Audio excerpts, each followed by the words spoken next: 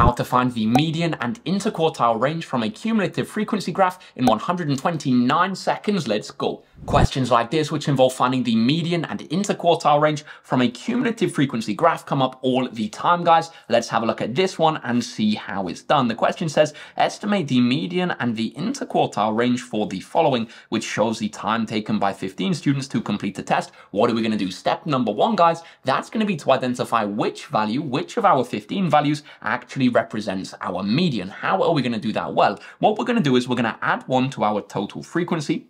Our total frequency of people, we know we have 15 students, so we're going to do 15 plus 1, which is going to give us 16, and then we're going to divide that by 2. 16 divided by 2, that's going to give us 8. So we know that our 8th value is going to be our median. So how are we going to find our 8th value? We're going to come over to our y-axis, which is our cumulative frequency, and we're going to read across over from our 8. We're going to draw a line over just like this. Make sure you use a ruler, guys, and then we're going to draw down from where that meets our line, and we can see that it meets the line at a time of 25, and that suggests, guys, that our median is going to be 25 minutes. Now, what about our interquartile range? That's going to be our upper quartile subtract our lower quartile. How are we going to find which values represent the upper and lower quartiles? Well, we're going to do our 16, which we found by doing our 15 times by 1 over 4, or divided by 4, you could say. That's going to give us our 4th value as our lower quartile.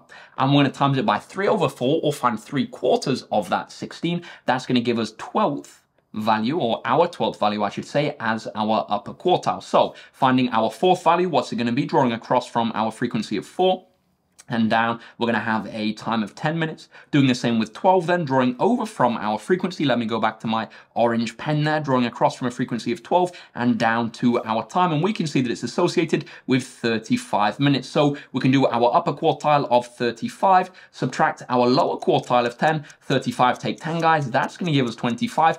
So we now have our interquartile range of 25 minutes.